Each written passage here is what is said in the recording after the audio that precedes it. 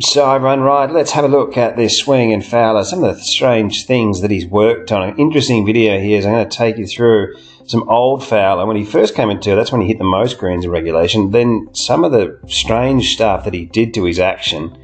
Still successful, great player, great talent, one of my favourite players.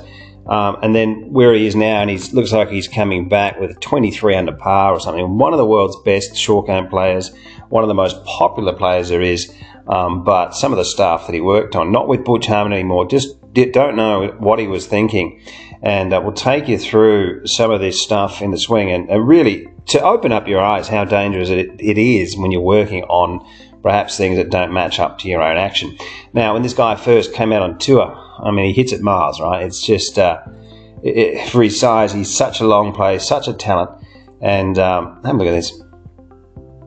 I just love this sort of, that's the natural, that's the young Fowler when he first came out. I'm going to take you through a couple of moves in this swing and you're going to scratch your head because the position coming down here, it's just absolutely remarkable.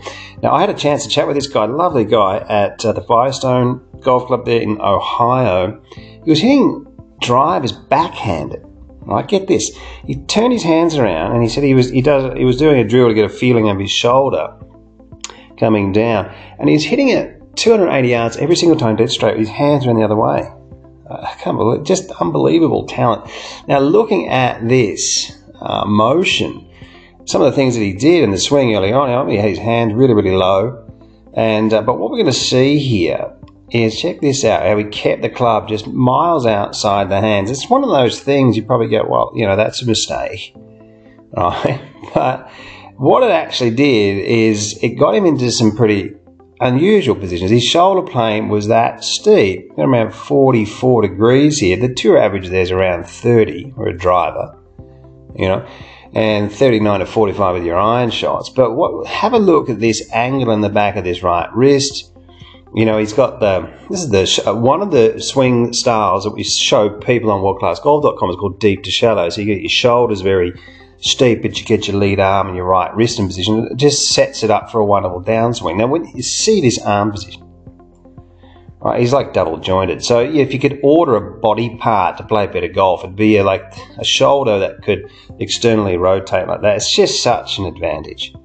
And it really, you can steepen the shaft onto the ball. But really, the position here, when he brings it down, we're seeing this remarkable position. Have a look at this. We'll get out Garcia because Garcia really is and has been one of the best hitters. He's currently second best ball striker on the planet, right, from tee to green. And what you're going to be seeing is really similar right shoulder positions. You're going to be seeing in the club face. So you've got what looks like to be a strange position, but have a look at this plane and how he hangs, and look at that angle from Fowler there. Right, now he's working on trying to get himself to open up a little bit more. Some other things, obviously, he's spent a couple of years fixing stuff up, but and trying to get the shaft to, as he's mentioned, to come down and be a little bit lower down at impact. And obviously, the stuff that he's doing, you know, it's helping him out. But it makes you wonder why he would be, you know, why he would have changed that swing, because obviously, you know, when you bring the club down in these positions here like Garcia, it's a great place to be, and it's your natural pattern. It's your DNA. Now, let's have a look at some of the stuff that he did to it. Right, guys, how good is this? Have a look. Have a look at that entry there. I know the camera angle's over the ball, right? But have a look how pure this is. Watch this. Look at his, you can see the legs straighten, see the legs pull back. Have a look at that right foot. See that right arm extend? Oh, that's just so good. You know, that's just deep angles and incredible stuff. Now, this camera angle is a little bit better, so you can see that he kept the club outside the hand. It was definitely much more vertical, because I'm going to show you what he's actually worked on there. And see this position at the top. So what I love about, for a lot of people, when we're showing people this deep to shallow swing style on WorldClassGolf.com, is we're looking at, you know, we're looking at 43, 44 degrees shoulder plane. And we're looking at 39 degrees here. This is just a different angle slightly here, so I'm probably seeing it around 45. You see the lead arm's lower, right? So you can get your lead arm lower than your shoulder plane. For a lot of people coming in steep, it's just a huge thing. So you're seeing so many people, the club golfers, around, you know, mid 20 degree shoulder planes and the arms up here. and the machine's really broken, right? So because you're trying to get, when you see how this thing comes down, I mean, once it comes down slightly underneath that forearm, I mean, that's the place to be, right? And this is what we've been talking about. Now, guys, if you're new to the channel, don't forget to subscribe. Plenty of videos coming your way. Online lessons, check out WorldClassGolf.com. There's a deal there, 1,000 videos plus an online lesson with me. Online lessons, same format here, side by side. Tailored drills and exercises. Goes for around 20 to 30 minutes. Pretty good value for your money there. Now, I mean, the shoulder plane on the way through, you're probably looking here, what have we got? We got 57 on this side here. It's probably around the same, I'd say. Yeah, somewhere around there. So you've got, you know, there's slightly 12 degrees or so, 13 degrees higher, and that's when your shoulder plane, that's the engine, that's the motor. And great hip planes, you know, we're getting an idea of, you know, the hip planes being up pretty high here on both sides. And this is that left side extension, which is a great thing to look at. Something that's not looked at enough is, you know, if you can get this right hip lower in and around impact, great place to be. Let's have a look at what he did with motion, or perhaps what he worked on with Bull Charman there. And it's an interesting one because you can sort of see the huge differences. And look, I mean, he's still been successful, right? And nothing, it's not that easy sometimes. You might have a bit of an injury, or you make a bit of a swing change because you think it's the right thing to do. Well, you see how it's really towed up more and moving back into that fashion. And that's quite a swing change, because what it actually does, and, you know, it looks good, but it's changing your DNA. See, the shoulder's about 25, right? So, I mean, guy's going to make it work, and, you know, but you can see it right down here, much steeper. It's a little bit like what McIlroy in 2011 was probably, that's the best ball striking I've ever seen. It had a similar takeaway here. It's really, really steep, and also changed that. And obviously still been successful, but it moving away perhaps from your real pattern, your naturalness, you know, it can sort of have an effect. And I think, you know, the club came in at times a bit steeper with Rickie, and then the club head was sort of a little bit more in this type of position with the club face back that way.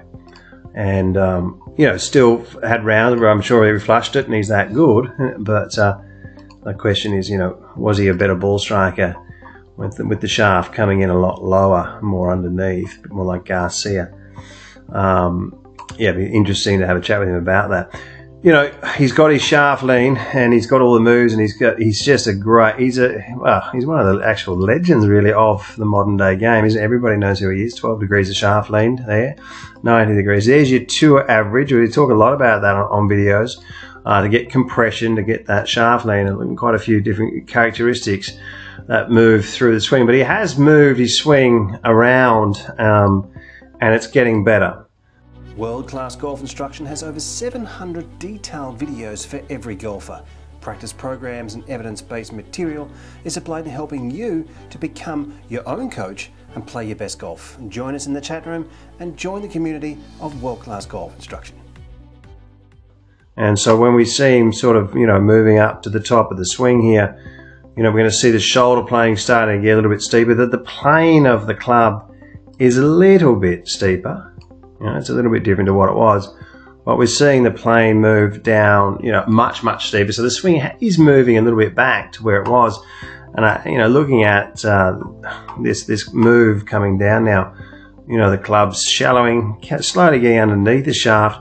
We probably see a little bit better club face control there, don't we, with the club face moving in to a great position. You know, I mean, that's how many times have we seen players? We've seen, obviously, you know, I think in the modern day world we see, you know, swing changes perhaps now. It's always a dangerous thing, isn't it? Yeah, moving swings around. But maybe we've seen more players hurt themselves rather than, you know, improve their ball striking. And there's certainly guys out there that have improved their ball striking. But the real natural champions of the game, at times you probably, like a Rickie Fowler, you'd wonder why. Wouldn't you just leave it alone? But there you go, guys. Interesting looking at this great player, and I really would love to see him win a major. I really think he's one of the most talented players really in world golf when you're looking at just pure natural talent. This guy really is a freak, and he's great. He's great for the game of the golf. Guys, have a look at WorldClassGolf.com, and if you're after online lessons, have a look at that or CraigHansonGolf.com. Thanks for watching. I hope you enjoyed the video.